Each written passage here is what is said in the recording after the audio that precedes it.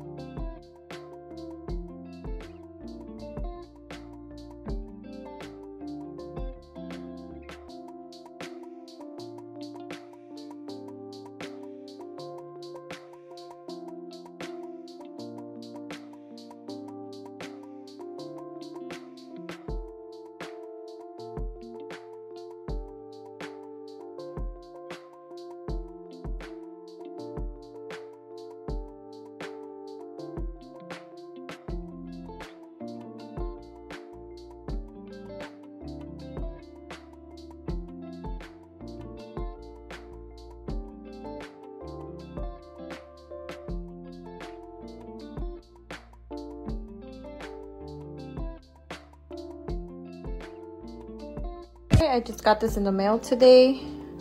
I am having my second baby in 3 weeks, and I saw this on TikTok, so I wanted to give it a try.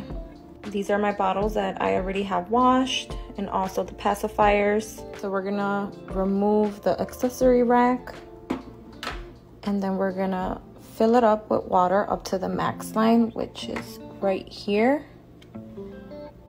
Now that we have added the water, I went ahead and placed my freshly rinsed bottles at the bottom and the accessories on top, and then we're gonna get started. By the way, this fits 6 bottles at the bottom. Okay, so I made sure that the lid is secure and that there's no gaps. Okay, so you have your on and off button. This is the sterilize and auto dry function. This one up here is dryer only function, and this bottom one is the sterilization only function.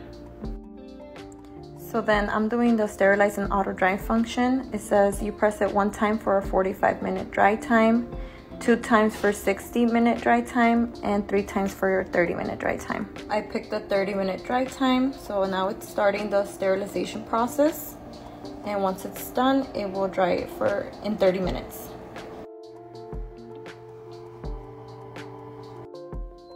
Alright, so now it is all finished. I definitely would recommend this to all the moms. It is a must-have. Add this to your registry or go ahead and buy it because it will be so helpful. This is the Baby Brezza Formula Pro Advanced. Somebody gifted this to us, and we're so lucky because it retails for around $200. But I think it's worth the price because it mixes the bottles and heats them up for you instantly. You just have to press a button based on how much you want in your bottle.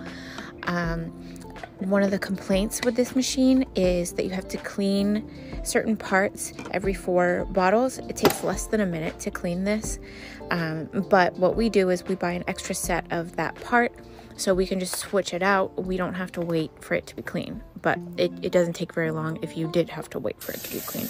You also have to clean the rest of the machine every so often to prevent clogs, otherwise the bottles will come out watery, which you definitely don't want. But as long as you use it the way that the instructions tell you to use it, it's amazing and we love it. If you get the extra set of this part, I believe it's only around $12, and so it's not super expensive. The link for this is in my Amazon shop. If you are interested, please go and check it out.